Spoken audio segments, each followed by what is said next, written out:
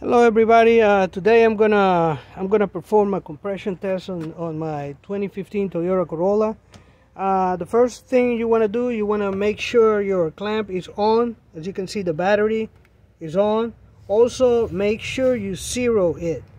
So press right here and make sure it doesn't get stuck. Just keep pressing and then make sure on your oscilloscope that it's at 0. In this case you can see it's at 0.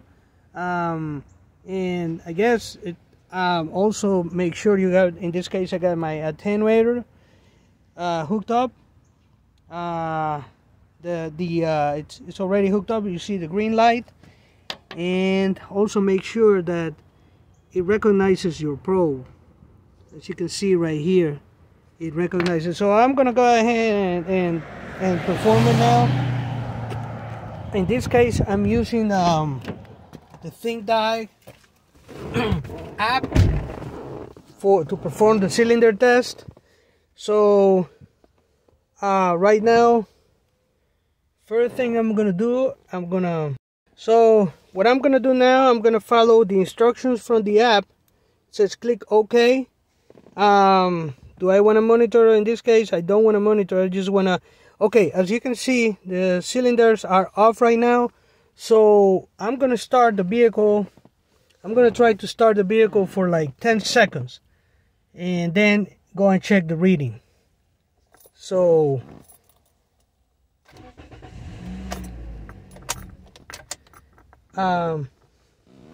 let's see again. Check the cylinder compression. On, off. So it's off, supposed to be off. Okay. So let's see.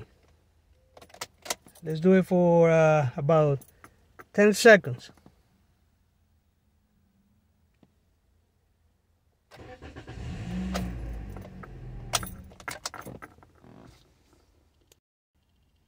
So make sure for the test, check the cylinder compression is on, and let's see now. Did it like 10 times. So now I'm gonna go ahead. Before I go and check the readings on my oscilloscope, make sure you turn it off, because if not, then you can drain the battery and also it's gonna take your fuel. So make sure it's off. Once you turn it off from your app, now we're gonna go and see the readings. Now that we completed the compression test, we're checking the readings, and you can see right there. So I'm gonna zoom out.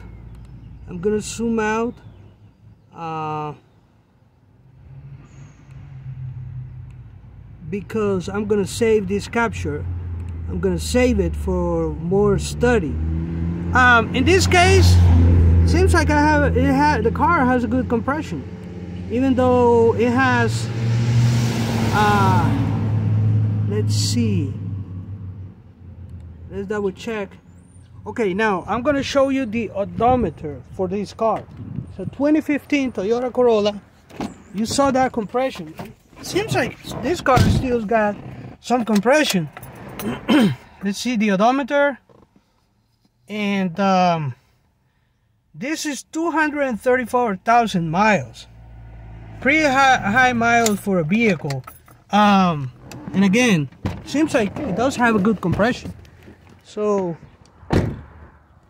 yeah, you can see right here. But again, I'm gonna save this. I'm gonna save it.